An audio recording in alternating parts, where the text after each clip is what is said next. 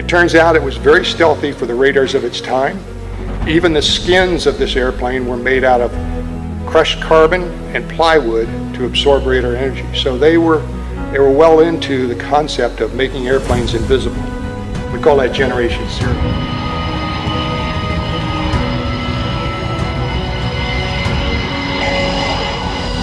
We used a lot of off-the-shelf components in the airplane because they were prototypes. We had to make a lot of inventions. We had to make new things that had never been done before, like the exhaust system on the aft deck, like the intakes, like the bleed air system that was protecting the supersonic shock in the inlets.